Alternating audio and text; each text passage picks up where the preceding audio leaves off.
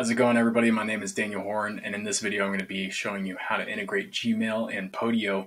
That way you can send some emails through your Gmail accounts from your Podio accounts.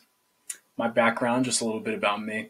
I've been working with small businesses for the past 8 years. Since 2015, I've worked with hundreds of small businesses working on their integrations, and I figured it's about time to open some of these integrations that I've made to the public. So hopefully this little video is useful to you, and let's get right into it. So in the description, you're going to see some links. I don't know if it's going to just be a single link or it's going to be multiple links, but I've got the links right here that we're going to be using. The first one is a web form that I built in Podio here. That way you can get access to the integration, right? So it explains it a little bit here. To get access to the integration shown below, you must be a part of our organization. That's just how Podio works, unfortunately. So I can show you that as proof here. So this is the link to the marketplace inside of Podio and where the app pack is published. And the reason I can access this is because my account is associated with the organization, right? I'm associated with this organization. But if I were to use an incognito window here and try to access it, it says that I don't have access. That's twofold here, because I'm not logged in this browser, right?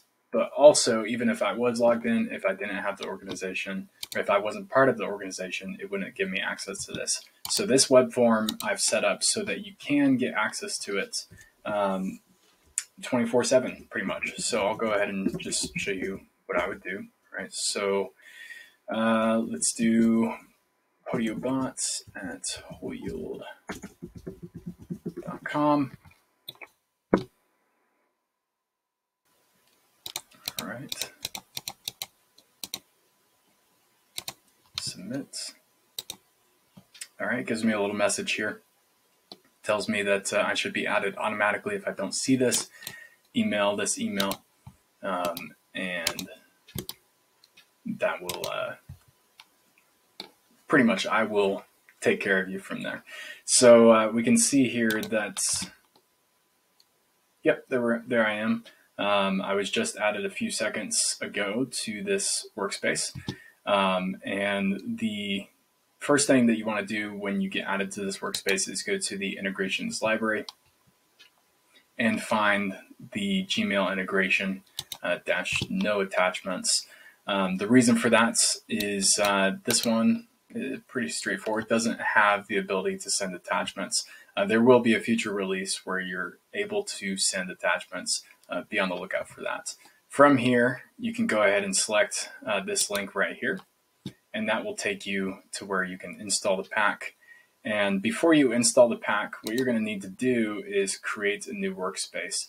But I'm going to jump over to a different browser here. That way I can do this properly, because I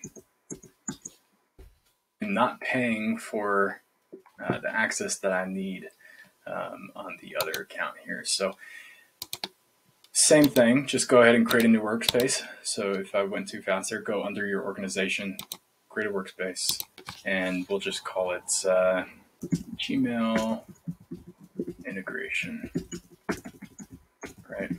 And this is only if you don't want the Gmail integration to be in the same workspace where you do your work, right? Where you have your business. You can add whoever you want here. Doesn't really matter. I like to clean up my workspaces, so I'll get rid of that. And then from here, I can go ahead and go back. Let's see here. I got to get that link. Here we are. Get this link, copy it over, and then click Get Pack, and then find that workspace that you just made, Gmail integration, and click Next. There we go, it's installed. All right, we've got the two apps that we need. And then the next thing that we're going to need to do is go to Podio Workflow Automation. So if we just go to any one of these apps, and I believe if you go under, no, okay, let's see here, they have not updated this. Anyways, if you go to, I believe it's Podio, it used to be globiflow.com. Let's see what they, yep, so workflowautomation.podio.com. If you go to this website right here, and I'll add that to the description links for you. And then you go to your flows. You'll have to refresh from Podio.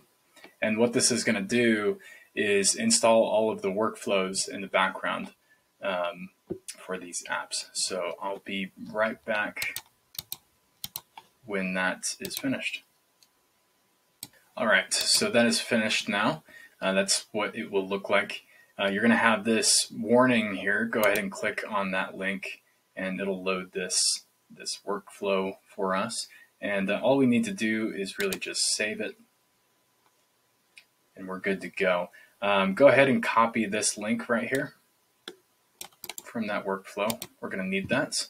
We'll go back to the OAuth tokens app. We'll add a new OAuth token. We're going to name this exactly this, Gmail API, so with the capitalization and everything, otherwise it won't work. Then we're going to go ahead and paste that redirect link that we copied right there, and then we'll go ahead and save this. Now, this is where the sort of complex part comes in. We've got to get our Gmail accounts integrated with this, and so to do this, I'm going to jump over to yet another browser just to start from an empty, let's see here, an empty account. So this is going to be also another link in the description, so we'll go ahead and copy that and paste it there.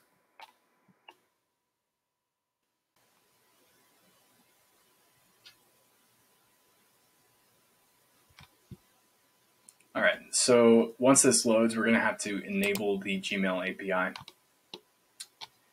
Wait for that to load. All right, once it loads, you'll see this screen. I'm just going to jump down to the OAuth consent screen over here on the left, and I would be more inclined to use the internal user type. That only works if you're using a custom domain, though. It's nearly the same, and the only difference is you don't need to publish it. And there's some spam issues with the external method that we're going to do, but there's ways to get around that I'll show you. And those spam issues, you don't have to deal with those when you use the internal user type. So we'll go ahead and choose external here, click create. You can name this whatever you want. I'll just name it Gmail Podio Integration, if I can spell. And then just go ahead and select your email for that. You can skip logo and domain and authorized domains. Then go ahead and put in your email here. Let's see here. I really can't spell today. All right, there we go. And I think this thing is in the way for me. Yep. All right, save and continue.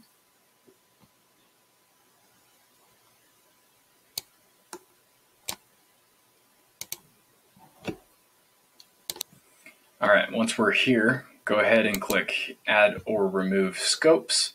And up here, I'm going to search for Modify.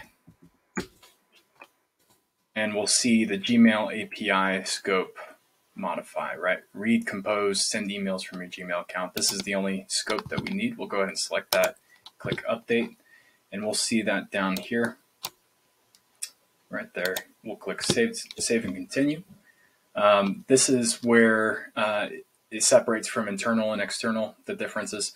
So if you're doing an internal user type, you don't even get this screen. For the external type, you have to add test users. So what you do is you click Add Users, you add your email. So for this email, I think it's integrations wizard.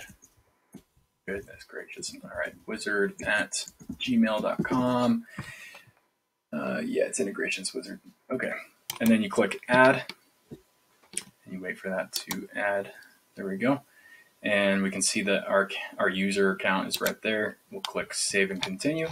We see a summary, and we scroll down, go back to dashboard, and then it's giving us an option here to publish the app, and you can click on that and you can publish this, but you have to jump through a lot of hoops on that, so I won't be showing you how to do that today. From here, I'll go to credentials, and we'll go ahead and create a new set of credentials using the OAuth client ID method here. Application type is web application. We don't need to rename that at all. We need to add our redirect URI. So if we go back to Podio, which was over here, and we grab that redirect URI, which again is just this webhook URL, right? So we'll go ahead and copy this and go back and paste that there. Then click create. And we are so close to finished here. We've got our client ID and our client secret. We'll copy the client ID. We'll paste that into our OAuth app. The client secrets, we'll copy that and we'll paste that here as well. And we're pretty much done. We just click authorize. We wait for this to pop up. We click that, and then we log in with the appropriate accounts. And because it's not a published app, it's going to give you this little warning here. Go ahead and just click continue and continue. And you're going to end up on a blank screen like this. But if it's not loading, you're good to go. Just go ahead and delete that. And if you go back here, you'll see that we've received some access token, refresh token, and expiry date. And so if I go ahead and reload this, yep, we can see all of the information is here. Now, none of this is going to make sense, but it's not really meant to. It's just basically a whole bunch of passwords. But this is what this app is going to connect you to Gmail, and it's going to maintain that. Every hour, it's going to go ahead and basically click this button for you, and it's going to get a new access token. We can see that it completely changes every single time, right? So this will maintain the connection for you. There's nothing that you need to do from here forward, right? But if you want to send an email, you go to the email app, and you just go ahead and fill out these fields. So I'll just do subject test. So the subject field, from name, just do my name here, and then integrations. This has to be the email that you used. It can't be any other email. Let's go ahead and do Daniel h@wholeyield.com. This is a test email. All right, so just fill out those and then click save email. And then over here in activity, you'll see, yep, there we go. It changes the status to sent if it is successful. And so I'll go ahead and open up my email account here, and we'll see, there it is. We've got our email from Integrations Wizard. And there are a few hoops that you have to jump through in order to make it show up in your inbox like this. Initially, you're going to see it in the spam folder. Just go ahead and go to the spam folder, tell Google that it's not spam, and then send it to another email account that you have. Send it to a friend, whoever. I have multiple email accounts. I assume you do too. Just send it to as many email accounts as you have, and whenever it goes to spam, just tell your email client it is not spam, it's not phishing, it's none of those scary things. And then eventually, you're going to be able to send emails from this account, from that Gmail account, from Podio, without it going to the spam folder. So that's the workaround for that. And go ahead and feel free to use this to just send individual emails, or you can connect this using Podio Workflow Automation to send emails automatically. So let's say you create a new flow. You want every time an item is created for an email to be sent. We'll just go ahead and run through a little scenario here, right? Name this send an email, send welcome email, right? So we would do updates, or actually create item, and then we would search for our email app, right? So there's our workspace with the email app. We can go ahead and choose silent. That way we don't get any notifications, and hook has to be selected. Otherwise, nothing's going to happen. And then we go ahead and just fill out all those fields, just like we did inside of Podio, like this.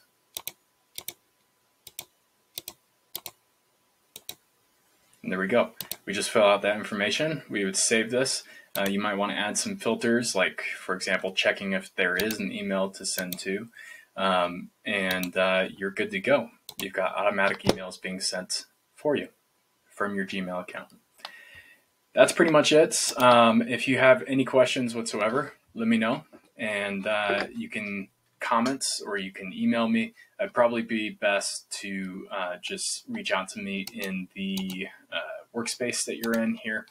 Just use the user forum and submit a post here. So add a question and post title, post, all of this, and I will get back to you fastest in this user forum here. And if you have any other integration requests, you can go ahead and fill out an integration request form here. And I can go ahead and start working on that and make that available to everybody as well. If you want to work with me on an individual basis, I am available most of the time. If I do have time available, I am available for hire. So all of those details will be on the activity screen here. And I'll have to add that right there. And yeah, that's pretty much it. Let me know if this is a